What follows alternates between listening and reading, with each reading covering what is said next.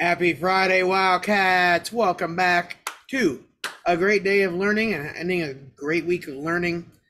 Today is the last day of midterms as far as what you can turn in, and midterm grades are going to be posted next Friday about 4:20, so you can have those.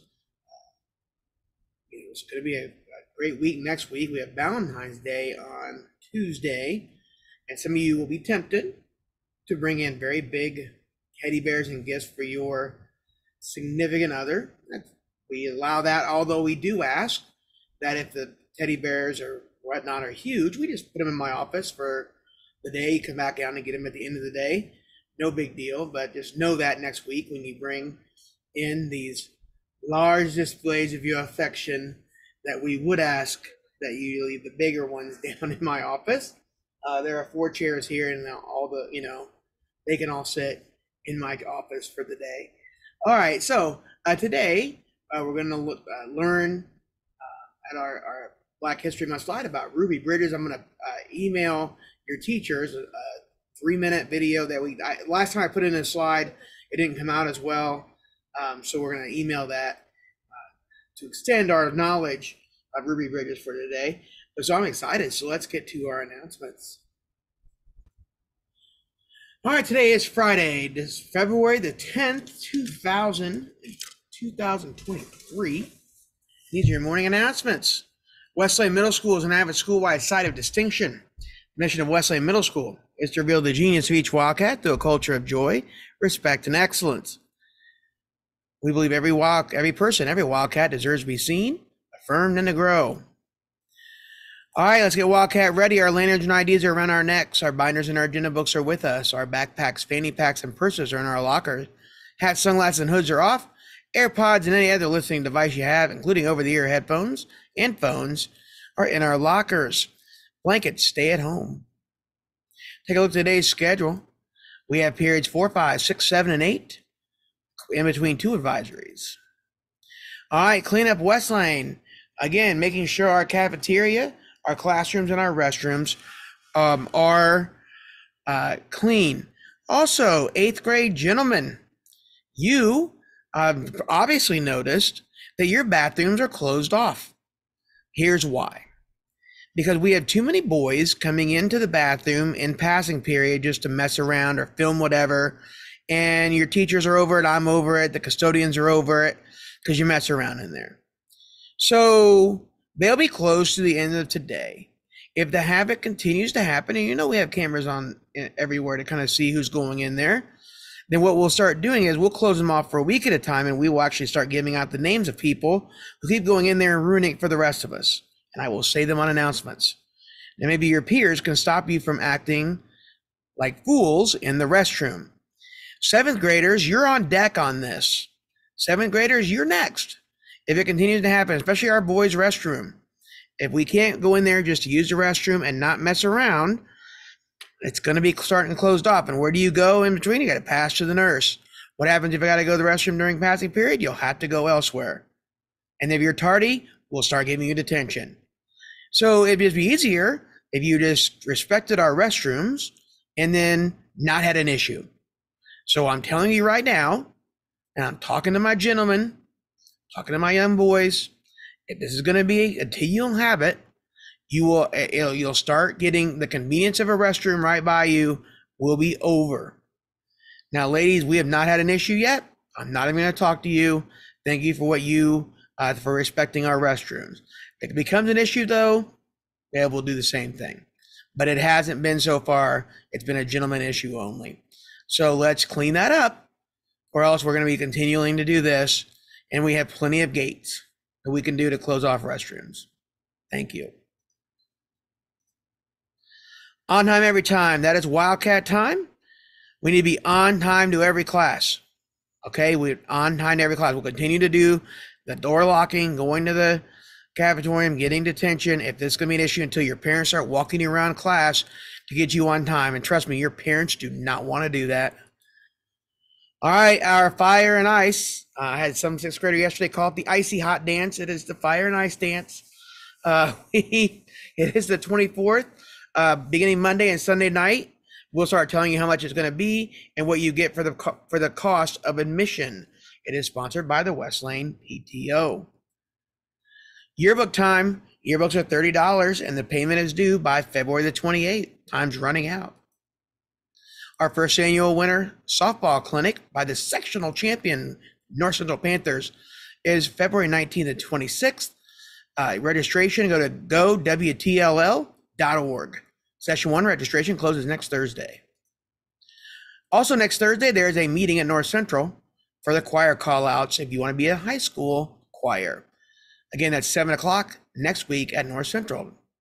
If you're interested in auditioning for a North Central choir, that is Tuesday, February 28th after school. Please see Mr. A if you're interested. All right, celebrating Black History Month, past, present, and future. Got a couple things we want to talk about today. And first off is Ruby Bridges, The Life of an Impactor by Connor Grewonk. Ruby Bridges was an impactor. She had gone to an all-white school to stop segregation in schools, and she has helped many others and continues to inspire others. People think this happened a long time ago. She was born in 1954, and her full name is Ruby Nell Bridges Hall. Now, Connor, she's currently an author, and Connor did the job, and he gave us a short video. I'm going to send this to your teacher so you can watch it about Ruby Bridges, but it's a very impactful life, and I know sixth grade has often read stories of Ruby Bridges going to school. This is just an add-on with the video. Again, I'm sending this out to your teachers, and you will watch it right after announcements.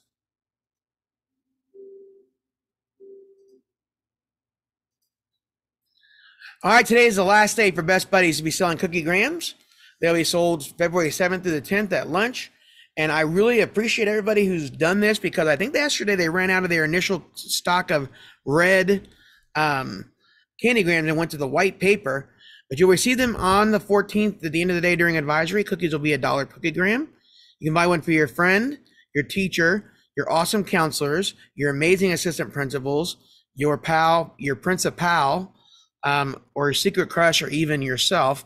You sign your name or you can keep it anonymous. And tomorrow is the last day to do this because they got to get them all ready on Monday and then they'll deliver them Tuesday. All right, it's National School Counselor Week. We have highlighted, it's been a great week. Please, if you have one more chance, send Mr. Bostic, Mr. Hughes, or Ms. Patzel a note of appreciation from your Canvas page. You can also write him a note and drop it off to Mrs. Anderson. All right, this is the weekend. We have the Philadelphia Eagles from the NFC and the Kansas City Chiefs from the AFC. Your teachers received this morning a Google form, one per advisory class. So if you do put in another one, teachers, I'm going to go with the second one, what we'll do. So all you're going to do, and this is, I'm going to bring a 2 dozen donuts on Monday. I'm just going to give them to whoever gets closest. So here's what's going to happen. You are going to tell me how many points the Philadelphia Eagles are going to score and how many points the Kansas City Chiefs are going to score. All right. So one of you, so whoever gets it closest to each one on their paper and also has the correct winner will be, or on their form will be the winner. The tiebreaker will go, who is going to be the MVP? So if you think the Chiefs are going to win and you think Travis Kelce is going to be the MVP, you would put that the Chiefs have a certain score over the Eagles. So I'm going to take whoever has all the winning team first, and then the points closest to, and the correct MVP will get our thing. Now the issue is going to be, some of you are going to be thinking the Eagles are going to win, and some of you are going to think the Chiefs are going to win. So you've got to kind of come up with a class like discussion. You might have to even vote on who you think is going to win or who you want to win. And the winning advisory will get donuts on Monday. It'll be a Monday donut day after Super Bowl Sunday. So Monday donuts, Super Bowl Sunday. And also too, let's talk about Black History Month as well. This is the first time in the history of the Super Bowl 2 black quarterbacks have played each other in the Super Bowl. So I actually have a bonus question for you. And this will get treats on Monday if you tell me these three things. Who was the first black quarterback to play in the Super Bowl? What team did he play on? Did he win? And does that team still have the same name? Because it was a while ago. So who was the first black quarterback to ever play in the Super Bowl? What team was he on?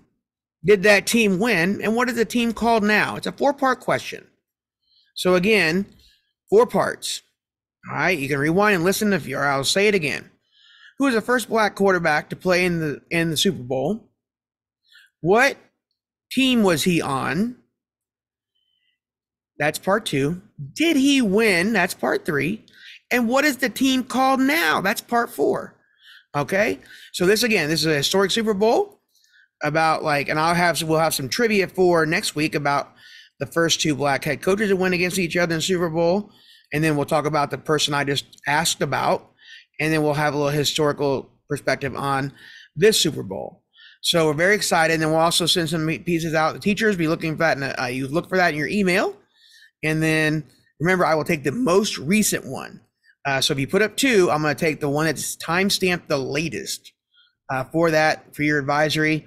And so we could have advisory donuts. So you can't tell me on one, I think the Chiefs are going to win and one of the Eagles are going to win. I'm going to take the most recent submission for that. So who's going to win? I know a couple of advisories are going to be heavy on the Chiefs because the person in there is a big Chiefs fan. And also she gets mad at me for saying fly Eagles fly in the cafeteria. So who's going to win the Super Bowl this week?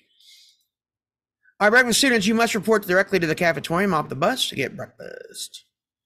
And all cell phones in your locker between 9:15 and 4:15. They'll be taken if they're seen or heard. And don't forget our motto, every Wildcat, every day gets better. So let's have a great Friday, everybody. Have a fantastic weekend. It's Super Bowl weekend. So I don't know how many people watch Super Bowl, but I do. I enjoy it. All right. See you, everybody.